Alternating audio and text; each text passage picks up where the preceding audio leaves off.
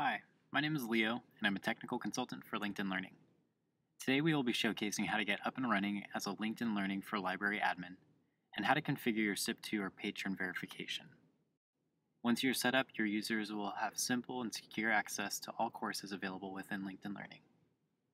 As the admin for your account, you will receive an activation email with a link to onboard.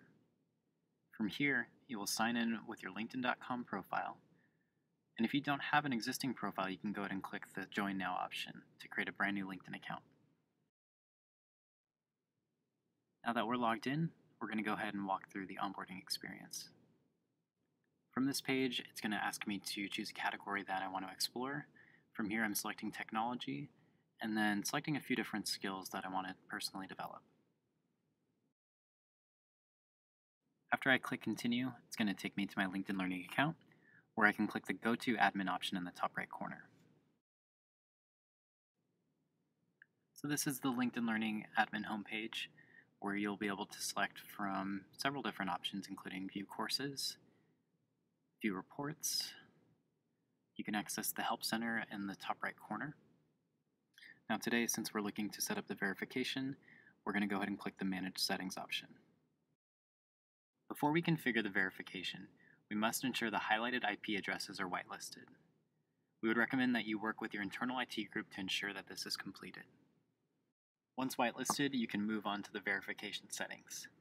Please note that we currently only support SIP2 and Patron API. First, we're going to take a look at the SIP2 setup. We would recommend working with your integrated library software representatives to ensure that you have accurate information on hand. From here, you're going to input your host and port, as these are the required fields, and any additional information that is required from your SIP2 setup. If your server requires a username and password, you can click the Add Login Configuration option.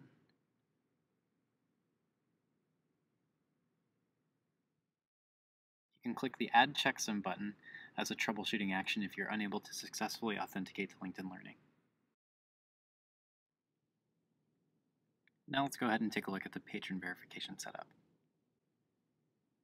For patron verification, please contact your library management representative for the following: the host, which is typically your library's URL, and the port, which is oftentimes a 4-digit number that designates the port. Additionally, you can add an API path, which is optional depending on if your library has this configured. One additional callout is that we will always need the protocol to be HTTPS. Now that you've successfully set up your SIP2 or patron verification, we can move on to creating a custom invitation link. From this setting, we're essentially going to designate the URL that's going to be used for your patrons to access the library account. The final setting highlights the ability to download course packages. From here, you can actually grab a package via CSV or MARC record of any active or retired courses. You can also get packages for courses updated since the last download.